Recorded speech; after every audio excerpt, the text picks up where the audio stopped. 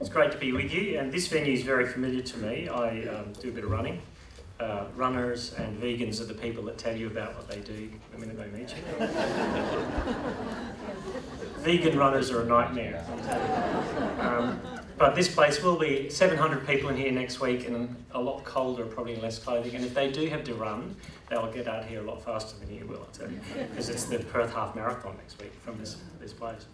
If you have a Bible with you, that would be great if you opened it to the book of Haggai. If you have an actual Bible, you may struggle to find it. If you have a phone, the only trouble you'll have with the Bible today is putting it into practice, I suppose, because you'll be able to type in Haggai and find it. So Haggai 1. So I'm going to do a brief flyover of Haggai chapter 1, if you've got that with you, and there'll be some quotes on some of the slides. So we've got the first one up. Sure. Here we go. But first, as a way of introduction, you all know Baker's Delight. I was going to Baker's Delight one Sunday about 15 years ago. It was memorable, because you go to Baker's Delight all the time. It was memorable for the point that I walked in and I bought my loaf of bread on a Sunday morning, and there was a sign in the window in Baker's Delight that day, and it said, "Baker's Delight is open Sunday. Whatever happened to the day of rest?" I went, "Oh, that's odd. Yeah, what did happen to the day of rest?" It sort of upped and left without me really thinking about it, along with the Lord's Prayer in school that I remember in the 70s and things like that. All the little Christian bits of what we thought about culturally had sort of dissipated, and there was Baker's Delight, open on a Sunday, and there was Mr. Northern Irish Protestant, where everything, even the swings in the playground were chained down in Northern Ireland on Sundays, in case you had too much fun. There I was buying my loaf of bread on Sunday, and I was so impressed with that sign, I went back and said, "Can I have that? Can I have the sign in the window?" And they gave it to me, and I've got it laminated, and I take it out every now and then. I've got it at home still. Baker's Delight is open Sunday. Whatever happened to the day of rest? Now, every action embeds a hypothesis about the future. Whether I'm choosing a school for my children, or taking the bins out on a Sunday night, or planning to start a war, every action I do now embeds a hypothesis of what will happen in the future. And my hypothesis on the basis of that poster was, it feels like the Christian thing is sort of folding its wings quietly, ducking down and hiding away. And that somehow the issue that we have with our culture is that people are disinterested in Christianity, and it'll never make the pages of the paper in the future. And 15 years ago I was thinking, this is the direction we're going down. We're going to have to try and keep our heads up a bit more for people to even notice that Christians exist. And I did remember going to a conference at a big church where there were lots of leaders, and the person from England was standing on the stage and said, he was the keynote speaker, and he said, "I've just had heart problems. What would it say in your newspaper tomorrow if I dropped dead on this stage?" And I used to be a journalist, so I wrote down the headline, "Person you've never heard of dies in place you've never been to." Because that's what it felt like. Who knows the Christians these days? And my hypothesis, or my action, was saying, let's keep our heads up. Yoo-hoo, we're over here, everybody. We're here. No one's walking past our churches going, if I never go to church, that's the one I'm never going to. It's just like it wasn't on the radar. So 15, 20 years ago, I felt that our action was to try and reignite interest in the church among a generally disinterested, quite passive world towards Christianity. How has my hypothesis worked in the ensuing 15 years? And that's me as a pastor saying that. The trouble is, what happens when your hypothesis is wrong? What happens if the actions you take at the time are based upon a faulty hypothesis? And for a perfect and extreme example of this, we cross now to General John Sedgwick, Union Army general from the Civil War. Their Confederate lines were 900 metres away, and Confederate soldiers were taking pot shots at the Union Army. And he is walking, brisk as he is, along the line as his men duck and weave as bullets are flying in across, but from 900 metres away, it seems fairly safe. And he retorts to them, "What? Men dodging this way for single bullets? What will you do when they open fire across the whole line? Why are you dodging like this? They couldn't hit an elephant at that distance." Well, it turns out they didn't need to hit an elephant. They just needed to hit him right under the left eye, which they promptly did, and he dropped down dead. Wow, they couldn't hit an elephant from this distance. You see, it turns out that General Sedgwick kept his head up in a keep your head down world. Every action embeds a hypothesis about the future, and sometimes the future can be something that's fairly safe, and you go, I got that wrong. But when you take a bullet under the eye, because you think they can't hit you from that distance, that could be a little bit more terminal. Well, back to my baker's delight. It feels like a keep your head down world, doesn't it? It feels like it wasn't what we thought maybe 15 years ago. As a Christian, it feels more General Sedgwick than it does Baker's Delight, does it not? It feels like hostile interest, not bland disinterest. We start with, woohoo, we're over here, everyone, and oh, they're actually coming to, well, they've got, what's that, guns? You know? Pow! A wedding photographer taken out there. Boom! A Christian school principal misrepresented and hassled. Kapow! A political party proudly announcing it will cut all religious exemptions. Rat-a-tat-tat! Freedom of speech is a cover for religious bigotry. These are the things that we're hearing. Maybe, just maybe, the best action is to keep our heads down in this world. Though that's not the option you ever get in Scripture, is it? Yet it was the tactic being adopted by the people of God in the time of the prophet Haggai in the Old Testament. This is what the Lord Almighty says. These people say, the time has not yet come to rebuild the house of the Lord, or the Lord's house. The context is that we are in post-exile for God's people, Israel, and a small group return and they're rebuilding the house of the Lord. And it's a vastly different hostile landscape. It ends up being a keep your head down world for the people of God who are meant to declare the praises of him who brought them out of darkness into his marvellous light. And if you read the first verse of Haggai, what does it say? In the second year of Darius the king, the king is a pagan king over Israel now. Whereas there's no reference to a Jewish Israelite king. Things have changed. Darius the king is ruling. And then rebuilding of the temple, which was supposed to be the point where God's people would focus and get their identity, had stopped. There was pressure from the nations that had been around Israel. Israel had gone into exile. All these other nations had flourished around them. Israel comes back, and the other nations are going, we don't like these people. We don't like what they're doing. And when they rebuild that temple, that's a sign of rebellion against the king. And they wrote a letter, and you can read about it in Ezra 4, stop this building. And building is stopped by the pagan king. Yet the temple is the identity for God's people. It's the place of worship, sacrifice, and glory. And yet God's people have decided to keep their heads down. Let's not make a splash. And they justified this decision. The time has not yet come to rebuild the house of the Lord. Oh, the time will come. It'll arrive. But not yet. It's not the Kairos time yet. We've got to rethink our tactics. It's not a good time to identify that we live under the lordship of another king. It's a keep your head down world. And that becomes the consensus in Israel as everyone meets around dinner tables, harumphing. Well, it's not possibly the time to rebuild the house of the Lord. Rah, rah, rah, you know. Yeah. This is what the Lord Almighty says, pointedly. Actually, this is what the true king says.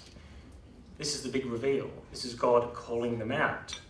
And when God calls us out, you can be sure that he's going to nail the real issue, isn't he? These people say, the time has not yet come to rebuild the Lord's house. What does God say? Then the word of the Lord came through the prophet Haggai. Is it a time for you yourselves to be living in your panelled houses while this house remains a ruin? Haggai 1 verse 4. You see, God's people were actually interested in houses, just not God's. Just not God's. It wasn't the time to rebuild the Lord's house and find their identity with him, but that didn't mean to say that they weren't doing a lot of trips to Bunnings. That didn't mean the noise of hammer and saw were absent. No, it simply meant that God's people were occupying themselves with other projects. self-identity projects, safer projects that aligned them more with the nations surrounding them that kept the peace, keeping their heads down kind of projects. And note the word, and it's pointed, panelled houses. Is it a time for you yourselves to be living in your panelled houses, not your, dodgy houses that you've just thrown together on the cheap? No, this is, I'm a fan of mid-century modernism. I love panelled houses, okay? It looks like their houses are all a scene from Mad Men. It's not just that their time has been directed somewhere else, it's that their loves have been directed somewhere else. Our practices, what we do, the things we do, enforce, then reinforce what we love. We love what we do, and we do it enough to love it. And God is not fooled by their faux wisdom. Not the right time will come, build God's house, rah, rah, rah. He sees past the earthly wisdom and says, while my house remains a ruin, which means your relationship with me remains a ruin. If the temple is the place where God is glorified, where sacrifice for sin is made, and when the presence of God is found on the earth, as it was in Israel, then God is not being honoured. God's relationship with his people is in danger of being ruined. The temple, as it stands there in Israel at the time, is a sign for the spiritual state of God's people, who are busy making their own houses, busy forging an identity that allows them to keep their heads down and still justify it. How can God get past this? How does God get past this with us? I'm hoping these slides are the order they are, because I can't see them. Now, this is what the Lord Almighty says. Give careful thought to your ways. You can go to a Christian bookshop and buy a book called Your Best Life Now, with a man on the front cover, almost as handsome as Martin, right? Who was in the Australian last weekend. God's only plan for you is to make your life amazing, isn't it? In every way. Your way. But that doesn't seem to be what the text says, does it? See, the God of Haggai is very different to the small g gods of our own creation. And God watches this situation, and then he says, give careful thought to your ways. And if you read through Haggai 1, it says that several times. Give a careful thought to your ways. And the really direct translation of that is give careful thought to your ways, if it's said that often. Right? I didn't need my Greek for that, or my Hebrew. Give careful thought to your ways. This is what God says. You've sown much and harvested little. You eat, but you never have enough. You drink, but you never have your fill. You clothe yourselves, but no one is warm. And he who earns wages does so to put them into a bag with holes. Thus says the Lord of hosts, give careful thought to your ways. Go up to the hills and bring wood and build the house, that I may take pleasure in it, and that I may be glorified, says the Lord. You looked for much, and behold, it came to little. And when you brought it home, I blew it away. Why, declares the Lord of hosts? Because of my house that lies in ruins. There it is again. While each of you busies himself with his own house. Therefore the heavens above you have withheld the dew, and the earth has withheld its produce, and I have called for a drought on the land and the hills, on the grain and the new wine, the oil, and what the ground brings forth, on man and beast, and on all their labours. Life is hard. And God says, you know what? I'm going to make it harder. This is not your best life now. You think it's hard having Persia ruling over you, and you think, I'm going to eke out an existence, and I'm going to try and flourish a little bit in my career, and I'm stripping it away. I'm the one doing that. You put your money in a bag with holes in it, and I cut the hole in the bag. First sight, it looks like God is being capricious and mean. But you need to pull the camera back and look at the big picture of Scripture. Because God is saying here, everything may have changed in this world. It may feel like a keep your head down world. But I haven't changed. How so? Go back to Israel in the desert. Go back to the blessings and curses of God's covenant, where he says, if you obey me, you'll be blessed. Lots of kids, lots of crops, lots of this, lots of that. If you disobey me, I'll cut a corner off that bag and all the money will come out. And I haven't changed. Ironically, this is a comfort to the people of God, that everything else on the landscape has changed, but God himself is faithful. God himself is faithful to his people. God himself is faithful to his people in order that his people would live in order to bring glory to him. And God's big deal in the world is that God will get glory. God thinks that God is the best thing in the universe. Arrogant of him? Well, yes, of course he is. It's a comfort. God says, it looks tough, but it's me keeping faith with covenant. I'm calling you back to covenant. I'm calling you back to the love that you should have. The Perth people, let's give careful thought to our ways. Now, we live this side of the cross. The covenant curses have been drained by the cross of Jesus. Yet, how much more, says Hebrews? How much more should we live as faithful covenant people of God, given that Jesus has taken the curse for us? God has not changed. And our place in society may have, and may do, and may continue to do so. We have no direct control over all of that. Things come out of the blue that we have no idea about. But can the covenant-keeping God keep his promises? And can the covenant-keeping God keep his people? Yes. I'm going to think. See, folks, there's no good time to be faithful to God. There's no perfect, all planets align, now's the time. You read through the Bible. It's the times of pressure that we read the stories of faithfulness. And we go, yes, that's what it looks like. There's no good time because everyone who wants to live a godly life will suffer for the sake of the King. Genesis through to Revelation. Righteous Abel through to the martyrs under the altar saying, how long, O Lord, in the book of Revelation. There's no good time, but there's a good God in the midst of every time. And that should be our encouragement.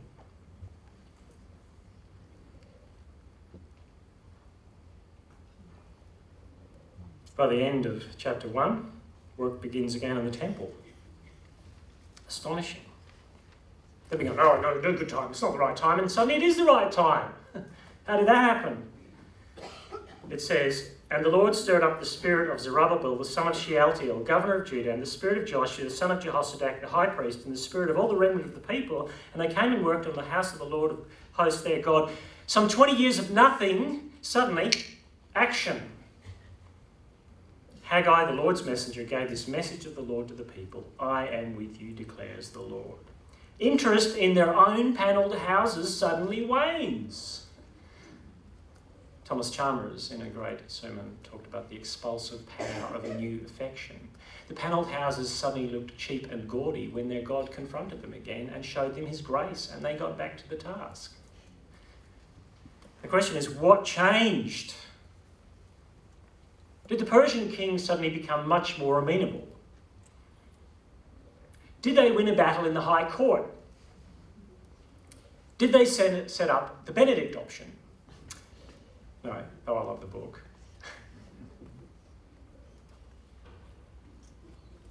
Here's the right answer. God is with them. God is with them. And what does he do? It says he stirs up their spirit. You see, that's the gospel in the Old Testament. Because God enables them to do by his Spirit what they cannot do in the flesh. No one can say that Jesus is Lord unless the Spirit of God enables them. No one can identify with the persecuted king of Israel, the crucified one, unless God enables them. No one can kill the sin in their life unless God enables them. Because the Lord's Spirit does that work. God gives them a desire they did not have and changes their loves. And in the big picture, why was it so important in the book of Haggai that the temple should be rebuilt, given it's not there anymore? Well, it's so that Jesus, the true place of sacrifice for sin, the true location of God's glory on the earth, can stand before that temple and say, it's about me. It's about me. My Spirit will inhabit my temple, the people of God, fully and finally. Jesus, the stone that the builders rejected, no good time to honour God, becomes the chief cornerstone. Jesus is our focus. He's our goal. He's our God. And you read it in 1 Peter. You don't be ashamed to come to him. Not ashamed. Plenty of earthly reasons to say, oh, the time has not yet come to live for Jesus, but I'll build my panelled life. Come to him, a living stone, though rejected by humans, chosen and precious in the sight of God, and let yourselves be built up into that holy temple which we are in Christ. Where does it all leave us? I think it leaves us there. Let me explain. Every action embeds a hypothesis about the future. We just don't know the small f future, even though we know the capital F future. It makes all the difference for this young lad if he thought he was getting onto a cable car or a roller coaster, doesn't it? You get in a cable car and you think the future looks like that. But if you get onto a cable car, it turns out to be a roller coaster. It looks a little different, doesn't it? We live in an era of rapid, discontinuous change. It's more roller coaster than cable car, and there are many things we can't predict, not the least of all an election a few months ago. Expect the unexpected. Yet, I am with you, says the Lord. I am with you. So our task is to bring glory to him in whatever we do and keep our heads up in a keep our heads down world. Yeah? Why? Not because we know the future in the immediate, but because we have a brave leader who went to the cross, despised for us, to create a future for us that is hope-filled and allows us to be those with hope in a despairing world. We can't predict the future in the immediate, but we do know that God is in control of it. Come to him. Come to him. Take pleasure in who he is, because he takes pleasure in his people. Let me pray for you. Father God, thank you for the Lord Jesus, who faced the time that he did, the great struggle of the cross, the great opposition from sinful men. And may we think on him, lest we grow weary in our hearts. May we do good. May our lives not be drawn away to things that identify us elsewhere, but let our identity be found in you. May we bring glory to you. We thank you for taking the covenant curses on the cross through Jesus. May we therefore much more be ready to live a life of godliness and purity and holiness and joy for the sake of our great King, the one and only King, King Jesus. In his name we pray. Amen.